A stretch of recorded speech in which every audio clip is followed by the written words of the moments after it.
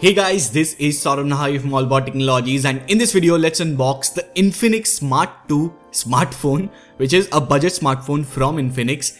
Now this is a smartphone which is an ultra budget smartphone, so let's call it that. And this device comes with 16 GB of storage and 2 GB of RAM. Now if we take a look at the rear side, you can see all the details and other stuff over here, but we will talk about all the specs later on. But the good thing that I liked over here on the box is that they will give you a free upgrade to one Android version, which is a really good thing. And this device comes with Android 8.1 Oreo out of the box, so you should get the Android P update, which is cool. And yes, it's a made in India smartphone. Now the price mentioned here is 6,999, but you can get it on Flipkart for 5,999. I'll leave the link in the description box, so do use my link if you are interested in buying the device, as that will help out the channel. That's pretty much it. Now let's unbox the device. Alright guys, so opening up the box, on the top is the smartphone and there is no sticker on the top, but they have pre-applied a screen protector on the device, which is a cool thing I feel. It's in black color and it looks quite good, but as always I'll keep it aside for now, as we will take a look at it in a bit.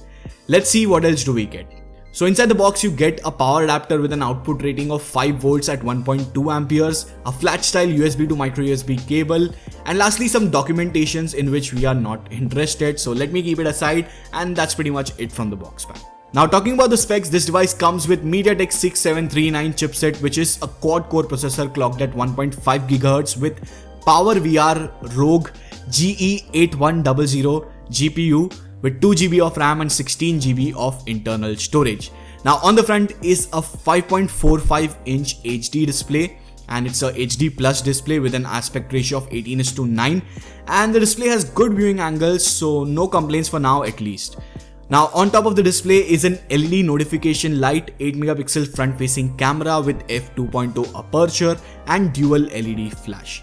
Rear camera on the other hand is a 13 megapixel one with f2.0 aperture and dual LED flash. Battery here is a 3050 mAh capacity, which is sealed inside, but the cover can be removed, as you can see it over here.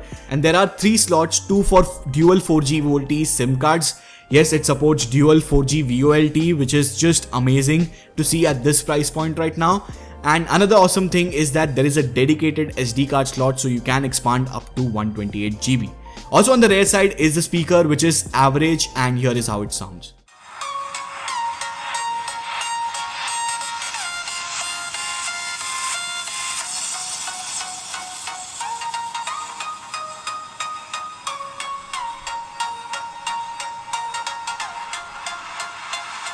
At the bottom are the micro USB port, primary microphone and a headphone jack. On the right is the power button, and on top of that are the volume control keys. Buttons overall are made out of plastic, but they are of decent quality. So guys, now let's take a look at the software of this device. So as you can see, there are a couple of pre-installed applications here, like this browser, Phone Master, and you can also see this X Club over here. And some other applications are pre-installed by the company. And there is also this Flipkart application, but then you can get rid of it if you don't want. So yeah, there are a couple of pre-installed applications, but then you can uninstall them. Anyways, now let's go into the settings and see the Android version and some other stuff. So this device comes with Android 8.1 Oreo out of the box, which is a good thing in my opinion for this device, which is priced under 6,000 rupees, and it comes with May security patch, but you will get the update for July security patch once you connect it to Wi-Fi. And they have also promised a one-time Android update, which should be Android P, so that is also a very good thing in my opinion.